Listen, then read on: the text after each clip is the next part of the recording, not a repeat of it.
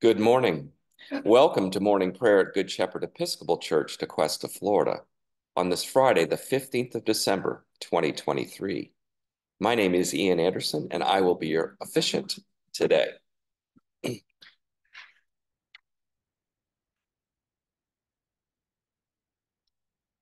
In the wilderness, prepare the way of the Lord. Make straight in the desert a highway for our God.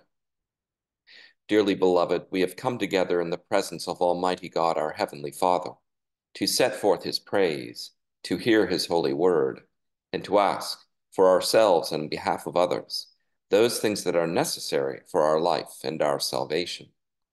And so that we may prepare ourselves in heart and mind to worship him, let us kneel in silence and with penitent and obedient hearts confess our sins, that we may obtain forgiveness by his infinite goodness and mercy.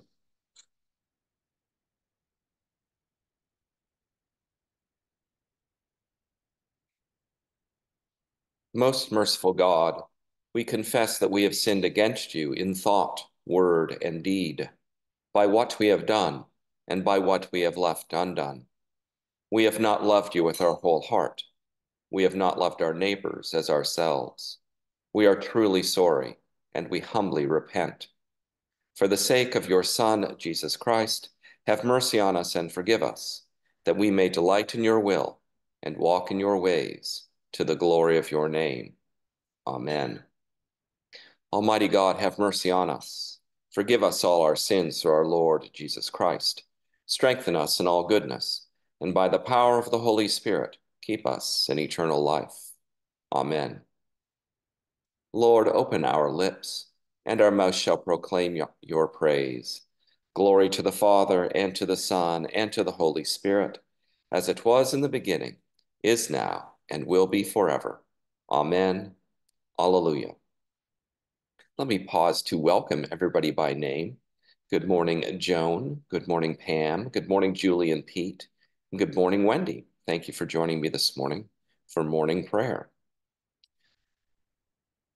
Our King and Savior now draws near.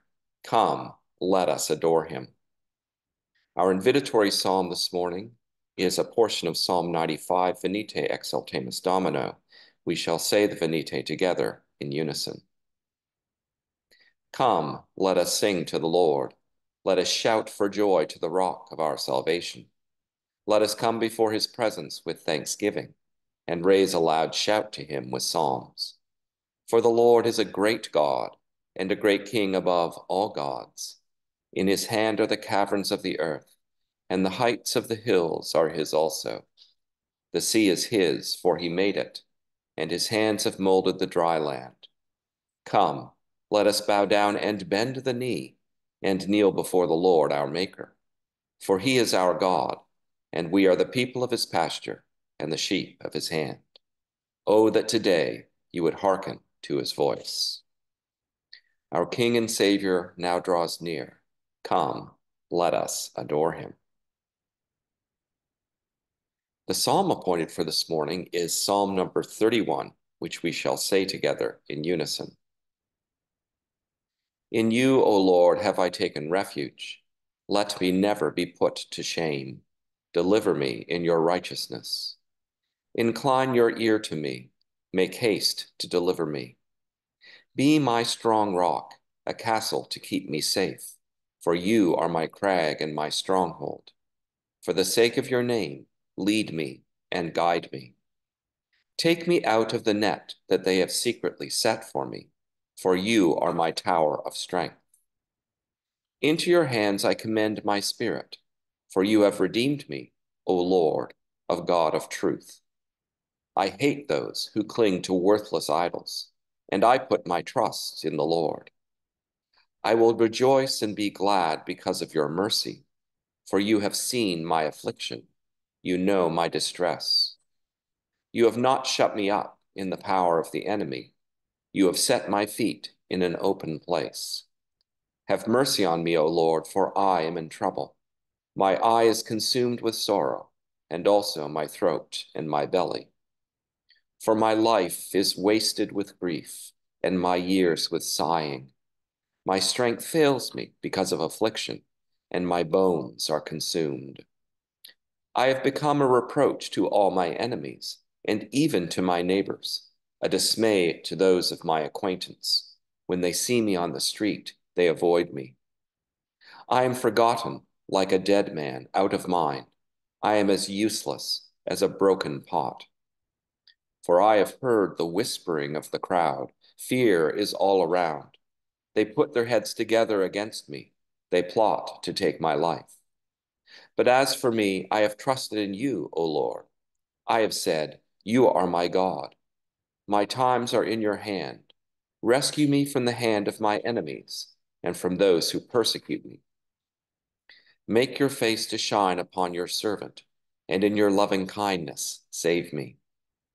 Lord, let me not be ashamed for having called upon you. Rather, let the wicked be put to shame. Let them be silent in the grave. Let the lying lips be silenced, which speak against the righteous, haughtily, disdainfully, and with contempt. How great is your goodness, O Lord, which you have laid up for those who fear you, which you have done in the sight of all, for those who put their trust in you. You hide them in the covert of your presence from those who slander them. You keep them in your shelter from the strife of tongues. Blessed be the Lord, for he has shown me the wonders of his love in a besieged city. Yet I said in my alarm, I have been cut off from the sight of your eyes. Nevertheless, you heard the sound of my entreaty when I cried out to you. Love the Lord, all you who worship him. The Lord protects the faithful, but repays to the full those who act haughtily. Be strong and let your heart take courage, all you who wait for the Lord. Glory to the Father, and to the Son, and to the Holy Spirit, as it was in the beginning, is now, and will be forever. Amen. So as you know, we have been slogging through the book of the prophet Amos for the past couple of weeks. And now we turn to the prophet Haggai.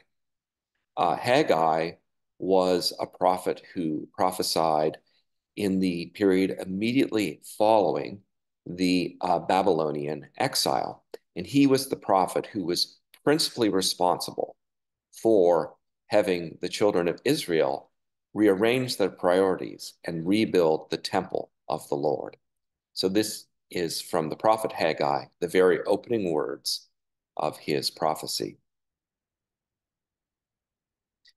In the 2nd year of King Darius, in the 6th month, on the 1st day of the month, the word of the Lord came by the prophet Haggai to Zerubbabel, son of Shealtiel, governor of Judah, and to Joshua, son of Jehozadak, the high priest. Thus says the Lord of hosts, these people say the time has not yet come to rebuild the Lord's house. Then the word of the Lord came by the prophet of Haggai, saying, is it time for you yourselves to live in your paneled houses, while this house lies in ruins? Now, therefore, thus says the Lord of hosts, consider how you have fared. You have sown much and harvested little. You eat, but you never have enough. You drink, but you never have your fill. You clothe yourselves, but no one is warm. And you that earn wages to put them into a bag with holes.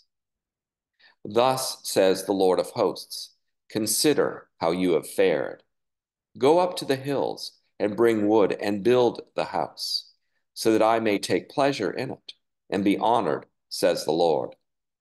You have looked for much, and lo, it came to little.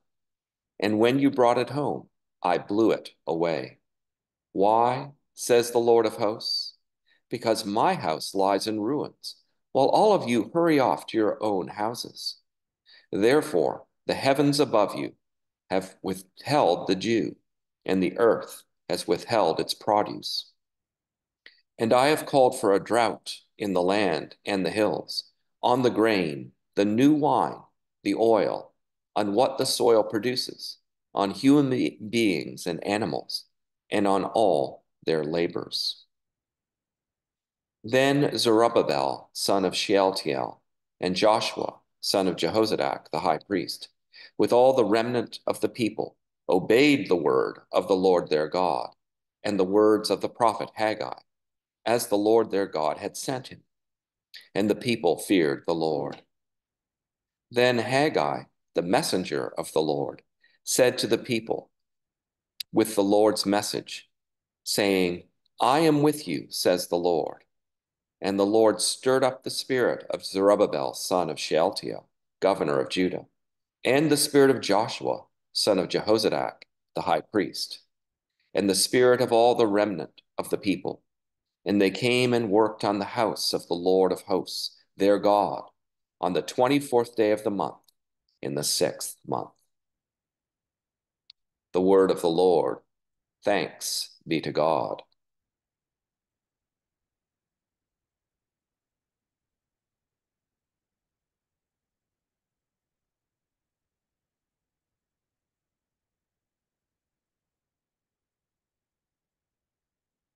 We respond to the prophecy of the prophet Haggai with a song of praise, which we shall say together in unison.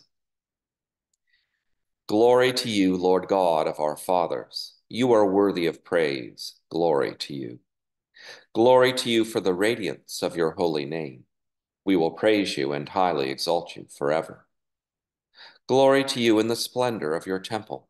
On the throne of your majesty, glory to you. Glory to you seated between the cherubim. We will praise you and highly exalt you forever. Glory to you beholding the depths. In the high vault of heaven, glory to you. Glory to you, Father, Son, and Holy Spirit. We will praise you and highly exalt you forever. For our second reading, we continue from the book of Revelation. And to the angel of the church in Thyatira, write, these are the words of the Son of God, who has eyes like a flame of fire, and whose feet are like burnished bronze. I know your works, your love, faith, service, and patient endurance. I know that your last works are greater than the first. But I have this against you. You tolerate that woman Jezebel, who calls herself a prophet and is teaching and beguiling my servants to practice fornication and to eat food sacrificed to idols. I gave her time to repent, but she refuses to repent of her fornication. Beware, I am throwing her on a bed, and those who commit adultery with her I am throwing into great distress, unless they repent of their doings, and I will strike her children dead. And all the churches will know that I am the one who searches minds and hearts, and I will give to each of you as your works deserve. But to the rest of you in Thyatira, who do not hold to this teaching, who have not learned what some call the deep things of Satan, to you I say, I do not lay on you any other burden. Only hold fast to what you have until I come. To everyone who conquers and continues to do my works to the end, I will give authority over the nations to rule them with an iron rod, as when clay pots are shattered. Even as I received authority from my Father, to the one who conquers, I will also give the morning star. Let anyone who has an ear listen to what the Spirit is saying to the churches. The word of the Lord. Thanks be to God.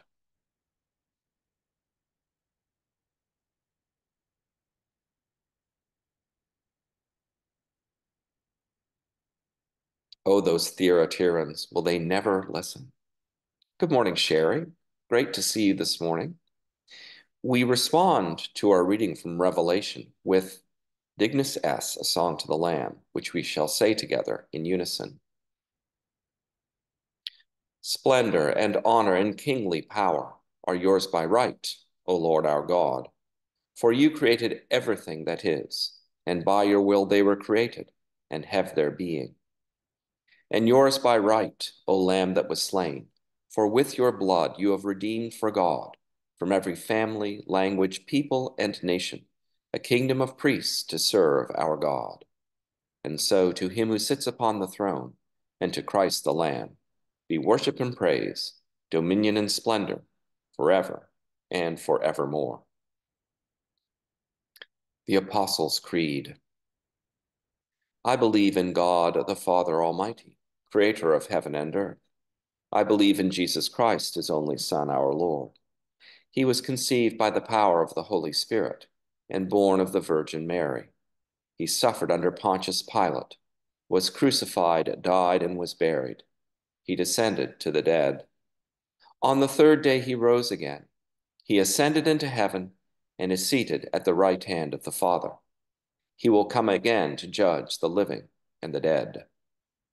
I believe in the Holy Spirit, the Holy Catholic Church, the communion of saints, the forgiveness of sins, the resurrection of the body, and the life everlasting. Amen. The Lord be with you, and also with you. Let us pray. Our Father, who art in heaven, hallowed be thy name. Thy kingdom come, thy will be done, on earth as it is in heaven.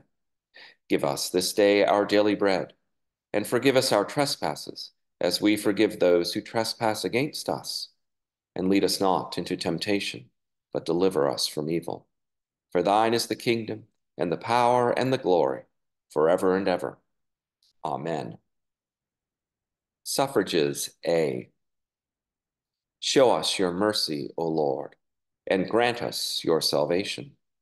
Clothe your ministers with righteousness. Let your people sing with joy. Give peace, O Lord, in all the world, for only in you can we live in safety. Lord, keep this nation under your care, and guide us in the way of justice and truth. Let your way be known upon earth, your saving health among all nations. Let not the needy, O Lord, be forgotten, nor the hope of the poor be taken away. Create in us clean hearts, O God, and sustain us with your Holy Spirit. The collect of the day is the collect for the second Sunday of Advent. Merciful God, you have sent your messengers, the prophets, to preach repentance and prepare the way for our salvation. Give us grace to heed their warnings and forsake our sins, that we may greet with joy the coming of Jesus Christ, our Redeemer, who lives and reigns with you in the Holy Spirit, one God, now and forever. Amen. And we pray to commemorate John Horden, bishop and missionary in my home country of Canada, who died in the year 1893. Creator God, whose hands hold the storehouses of the snow and the gates of the sea, and from whose word springs forth all that is. We bless your holy name for the intrepid witness of your missionary John Horden, who followed your call to serve the Cree and Inuit nations of the North.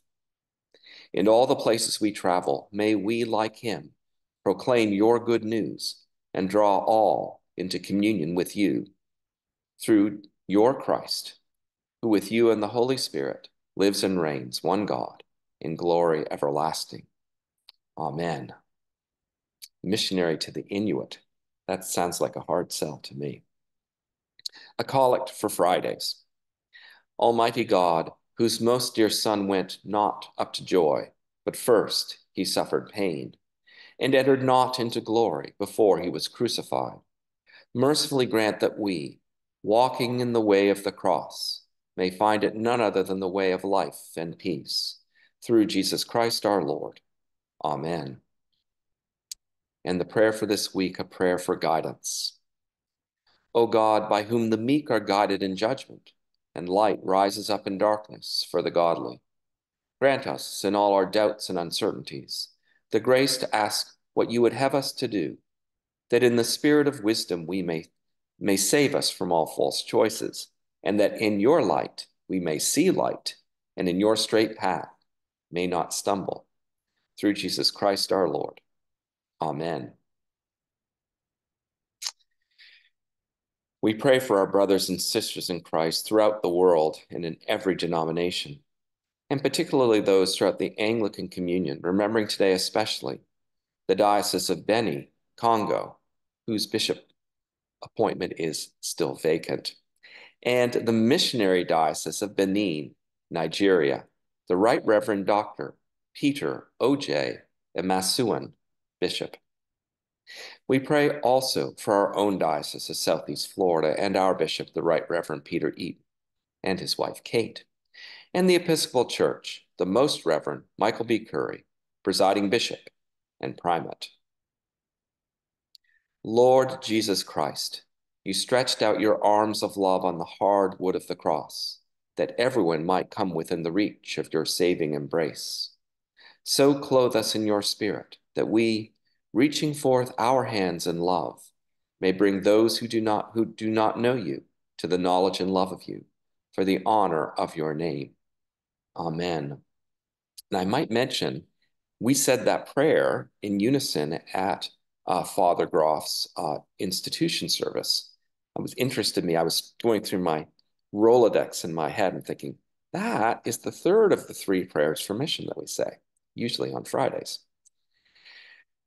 We pray for our own parish family and those dear to them, remembering today especially Sean, Howard, Meredith, Paul, Allison, Rob, Scott, Carolyn, Sarah, Wayne, Phil, Mary Ella, the Unger family, Keith, Mary Jean, Catherine, Peter and Mirabel, Bunny, and Elise.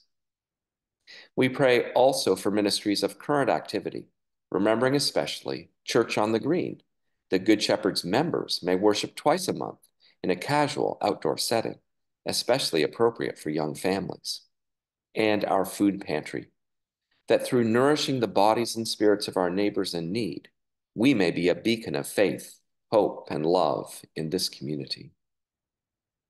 And now, if you wish to join me, let us say together our Good Shepherd Parish prayer. Almighty and everlasting God, make our parish of Good Shepherd truly a community of prayer and belonging. Raise up in our midst the resources and leadership which will enable us to act upon what you would have us do in this place and in a ministry of love and concern for others. Open my mind and heart to discern what you would have me do, through Jesus Christ our Lord. Amen. At this time, I invite your own prayers of petition, intercession, and thanksgiving, either shared with all or held in the silence of your hearts. I would like to begin our time of open intercession with giving thanksgiving for a birthday today. Today is Jessie S's 31st birthday. Jessie is a faithful leader of our youth group who comes every Wednesday night to set an example for our teenagers and our tweens, as we call them. And I just want to give a shout out to Jessie on this, her birthday. Letty informs me it's also the 70th birthday of her friend Karen. So let us pray for both Jessie and Karen. O God, our times are in your hand.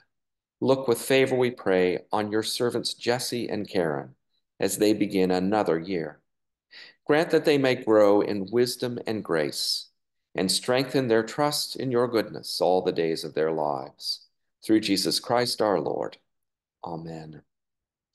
And Sherry asks our prayers because she's feeling ill with stomach pain. I'm sorry to hear that, Sherry.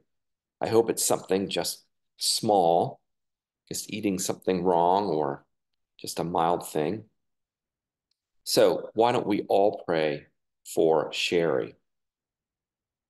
Heavenly Father, giver of life and health, comfort and relieve your sick servant Sherry, and give your power of healing to those who minister to her needs, that she may be strengthened in her weakness and have confidence in your loving care. Through Jesus Christ our Lord. Amen. Today, is this evening is the annual holiday reception for the vestry and staff.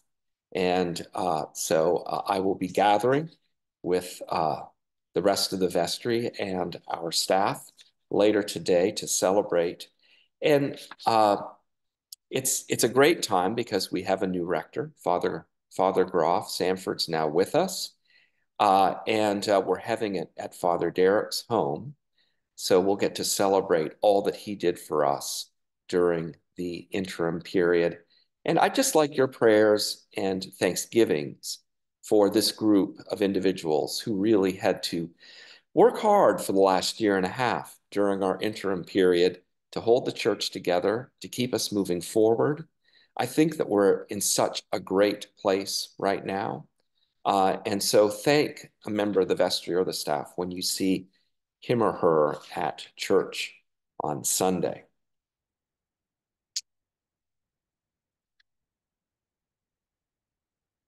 So this is the prayer for the mission of the church. Ever-living God, whose will it is that all should come to you through your Son, Jesus Christ, inspire our witness to him, that all may know the power of his forgiveness and the hope of his resurrection, who lives and reigns with you in the Holy Spirit, one God, now and forever. Amen. And a prayer for the parish. Almighty and ever-living God, ruler of all things in heaven and earth, hear our prayers for this parish family. Strengthen the faithful, arouse the careless, and restore the penitent. Grant us all things necessary for our common life, and bring us all to be of one heart and mind within your holy church. Through Jesus Christ our Lord. Amen. And thank you, Wendy. Wendy says she is very grateful for the loving leadership of you all.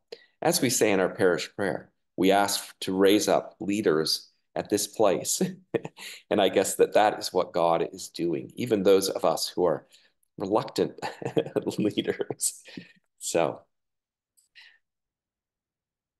a prayer of Saint Chrysostom. Almighty God, you have given us grace at this time with one accord to make our common supplication to you.